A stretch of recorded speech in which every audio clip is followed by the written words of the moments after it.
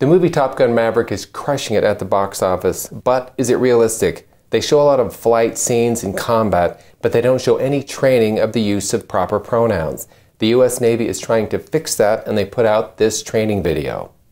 Hi, my name is Johnny and I use he, him pronouns. Hi, and I'm Conchi and I use she, her pronouns. And we're here to talk about pronouns. Russia might have their Prometheus hypersonic nuclear system, but our Navy is creating safe spaces by using proper gender pronouns.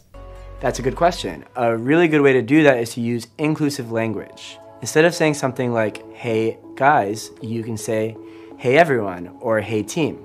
Some people have asked if the Navy is still doing combat training with weapons, and actually I don't know the answer.